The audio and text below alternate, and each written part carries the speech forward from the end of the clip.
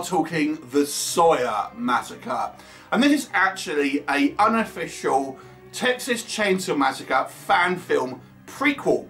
It is written and directed by Steve Merlo. Now, fan films aren't something I normally kind of review. I have reviewed one or two of them in the past, but genuinely speaking, I don't think it's fair of me to level criticism against a fan film, because obviously all of the kind of the films that you can get, that's probably the hardest to kind of really be too critical at, because it's not made for financial gain. Even the kind of the lowest crappy B movie is made to make a kind of some type of money normally. But fan films, especially ones that are based on kind of an existing property, they're unofficial, they're not allowed to kind of like profit from it necessarily.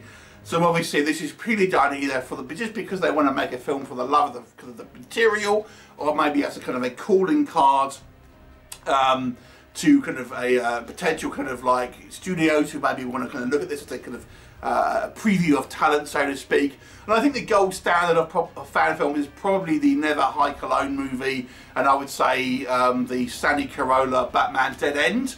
They to me were the kind of the best ones out there, but there is plenty of them now. And it's not something to say I would normally review, but the director actually emailed me and asked me if I would have a look at it and give my thoughts, and I will. And I will be critical, but I also will be trying to be fair in the fact that I understand the limitations that kind of a movie like this kind of puts on, and I kind of won't really pick it apart too much for anything that is due to a lack of budget, because I understand this is going to be a very kind of low budget movie in that respect. So how I'm going to approach this is a little different from my regular style of reviews. What I thought about is I'm going to tell you where I feel this movie exceeded my expectations, where I felt the movie essentially met my expectations of what I would expect from a fan film produced style movie, and where I felt the movie could have had some improvements. So let's talk about what I think where it exceeded my expectations. But first I'll give you a brief synopsis. Essentially focuses on a variety of groups of people. It's set in the kind of the 1960s, and we have a variety of people turn up at this infamous area in Texas and are lured into a particular house that has these obviously somewhat kind of disturbed people inside who are wanting to capture anyone who walks by to essentially keep the meat, shall we say. We have a number of different people who are lured for whatever reason into this particular area and have to deal with the consequences. So that's your basic plot premise. So let's maybe talk about what I think, where this movie really did exceed my expectations for a lower budget fan film produced movie. The thing for me I felt where this film was the strongest was actually on its technical aspects. This movie, for a movie which is produced not by professionals, is actually very, very well shot. There's a variety of different kind of like camera angles, filming techniques, different kind of like, you know, pan, zooms, things like that are all kind of like very well shot, I have to say. And if you're watching this, if you're purely looking at it on a technical level, you'll be forgiven for thinking this is not a professional movie, because it does look, I have to say, it's filmed so well. It really does feel like it has been filmed by someone who really knows what they're doing, using the decent equipment, and it has that kind of professional look to it. And it's not even just the kind of the actual way this movie's filmed. I think editing is excellent as well. It's put together in a way where I feel it possibly is the you know, the transitions are very smooth. They kind of make sense. They're in good places. I think the scenes aren't kind of too long, for example, things like that. So the editing I feel was good. Sound design, lighting, again, all to a high standard. I've watched movies that are not fan films, they're meant to be commercial films that have terrible lighting, terrible kind of audio, kind of things like that. So I was extraordinarily impressed with a movie that it doesn't have, like, you know, the professional kind of standard that you would expect, nonetheless do a professional job in regards to the technical aspects of this movie. I have to say as well, the location shooting and the set design was very impressive. I do feel this movie it's kind of set in this kind of this dusty kind of like out of the way rural area with a rundown kind of house. Looks excellent, and I think the location shooting here was great, and the kind of the set design within that. You know, there are some budgetary restraints, don't get me wrong, but I did think it actually, it kind of captured that kind of dilapidated old feel of this kind of out of the way, you know, in its kind of time, dilapidated area that you can imagine what the Texas Chainsaw Massacre family would actually kind of like live in. So that was all very well done. So props to the kind of filmmakers for that. So where did I feel this movie was kind of about where I was expecting? Okay, so again, I'm not going to be too critical with the kind of the more budgetary kind of like areas, but let's talk about the effects and the kind of the gore and things like this. The effects is limited. There's quite a high body count in this movie, and we do get a reasonable amount of kind of blood and things like this, and there's a lot of it. And we got obviously the kind of the leather face mask and stuff. It's kind of about where I would expect for a fan film, a movie that isn't going to be professionally financed, but I think it still looks, you know, of a reasonable quality for a kind of a lower budget kind of movie. There's not anything particularly gratuitous. There's not anything that's particularly technical in regards to kind of the effects worked here. But if you were to kind of see this kind of level of effects on a kind of a lower budget straight to DVD B movie, you know, I think there's plenty of movies out there that have this kind of level of effects and things like that, and kind of gore. And I have to say as well, the acting is about where I would expect a kind of a fan film to be. I mean, I had a look at the cast on IMDb. They've all got, you know, pictures on their profiles. They're obviously either amateur actors or people who are wanting to kind of go into that kind of field.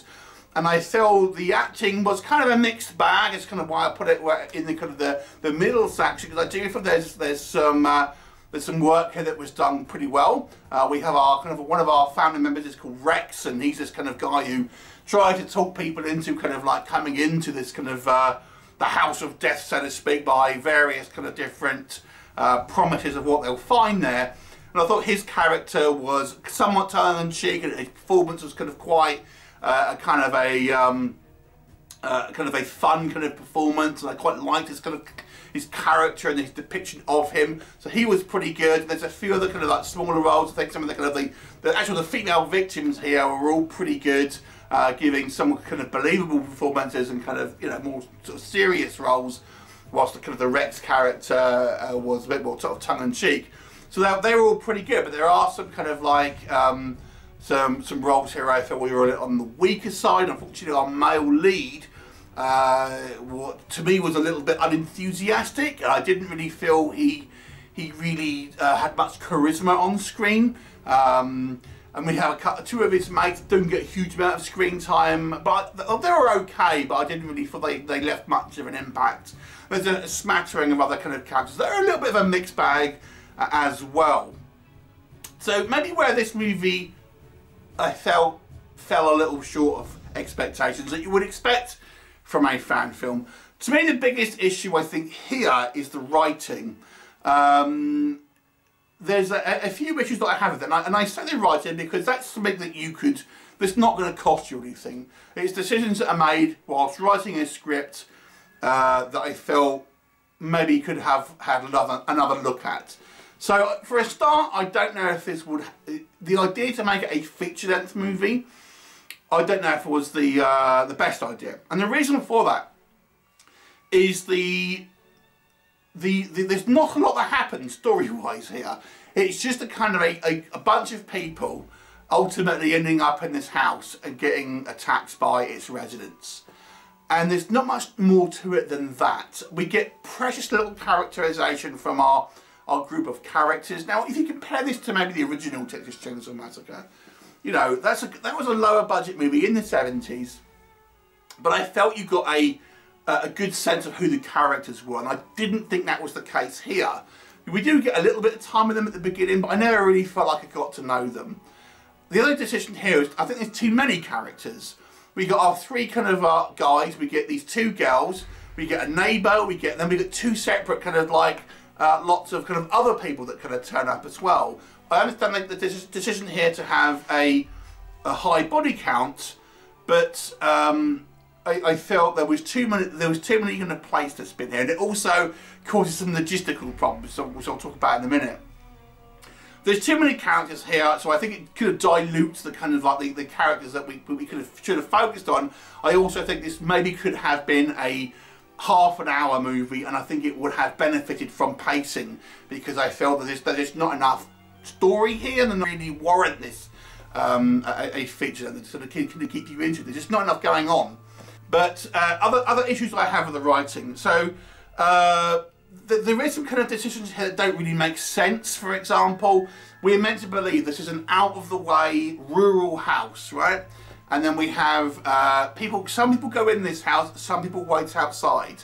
But there is a definite discrepancy in the passage of time, because we seem to have these people outside the house, sorry, must be waiting for hours for the people inside, because they seem to spend a lot of things happen in there, but we still got people waiting outside. And also they're kind of like, there's chainsaws and there's screaming, but no one's, no one who's literally waiting outside the house can hear any of this. So again, some kind of like, that doesn't really kind of make sense in a kind of in a realistic kind of like manner. It just doesn't, it doesn't quite work. So I think there's some issues with that. Now, I think the first original movie, its biggest asset was the fear of what's coming, the fear of kind of what's lurking. Even though that movie doesn't have a huge amount of, actual gore on screen, what it did have was this terrifying kind of like atmosphere, and that is not here. It never really feels like this imminent sense of dread that it's kind of building. It's just kind of there. I also think having so many kind of characters and so, there's a high body count here, but where we don't really have any kind of like hero shots of kind of gore and stuff, you feel like you're going to get shortchanged with lots of kind of like off-screen deaths or just kind of blood splurting out. And I think that could work if you had less of them. If you had less people kind of getting chopped up, you wouldn't feel shortchanged in regards to kind of like the fact that this really doesn't show you a hell of a lot. I mean, there's a few kind of prosthetic arms and things, but I think that because there's so many people, there's so many victims in this movie, we never really feel like we get to see much. And I think that is a problem there, because you have all of these people getting killed. And again, I understand there's budgetary issues with that one, but the way around it would be to not have quite so many characters, and everything that will give you the characters that we do have there more room to breathe. So I think this movie on a technical level is proficient and kind of well made. I think some of the kind of the acting and the kind of the effects work are kind of, thereabouts for what you'd expect for a low budget film. But the area for me where I would say this movie certainly has its kind of like would have been better maybe if we had a look at the script and kind of how that was kind of the basic of what's going to kind of be filmed. And I would have made it a shorter film. I would have made it half an hour. I think having the decision to have it a feature length, I think ultimately just kind of dilutes what it could have been, which I think would have been a punchy little half an hour short film, which I think would have been a little better. So overall, that's my kind of thoughts on it. So it's kind of a a little bit of a mixed bag, but I do think there is certainly some potential here for some work going forward. So have you seen it? I'm not sure this is out yet. When it is out, I'll try and remember to put a link in the description so you can actually watch it. Let me know if what you've seen makes you want to watch it, and I'll look forward to seeing you next time.